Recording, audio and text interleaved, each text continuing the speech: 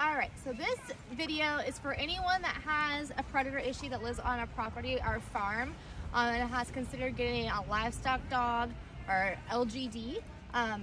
When I started having a predator problem, I started talking to local farmers in my area, and they all unanimously basically said that I need a livestock guardian dog.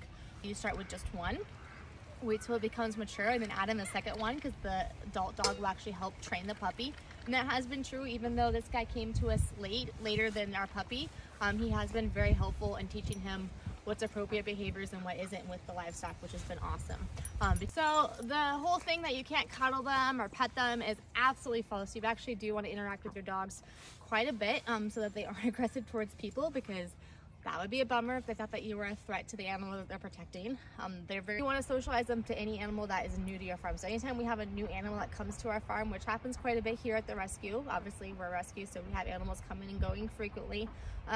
We do keep the new ones in a pen for other reasons besides the dogs. They need to socialize to everyone, but we let the dogs interact with them through a fence for the first week or so before letting them play, because they are going to protect the other animals from, this kitten and this dog are like best friends. It's really hilarious. Anyways, they'll protect our animals from other animals as well. So we need to make sure that they understand that the other animals are not a threat. What else, Modi? What else should they know about people? Oh, okay, thank you.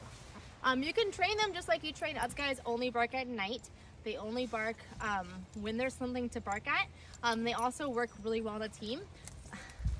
Dude sent a coyote screaming the other day. I was so proud of him because those stupid pack of coyotes have been harassing us for months now, and he finally did hand-to-hand combat with it and came out on top, so that was really awesome. Another good reason to keep your dogs up to date on their rabies vaccines.